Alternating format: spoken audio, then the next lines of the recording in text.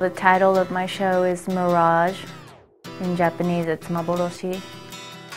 It means like a phantom or an illusion or something that is not quite real.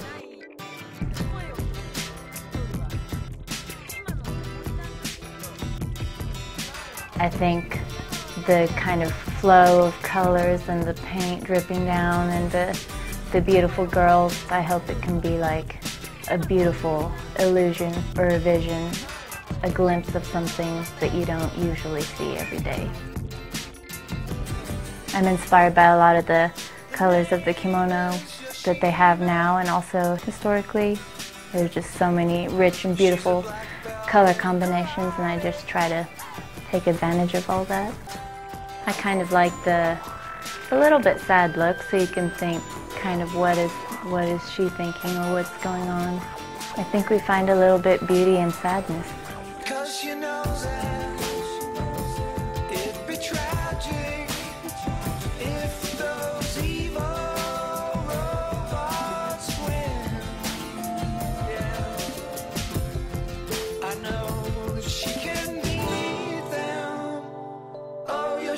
I just enjoy making the most beautiful face I can draw.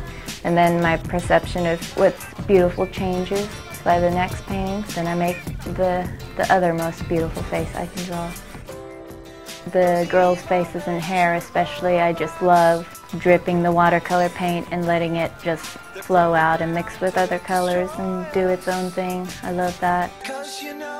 Even in the non-objective backgrounds, I try to have some areas of focus or interest, like the patterns, or form a distinctive pattern with the drips, so it's just not like stuff everywhere.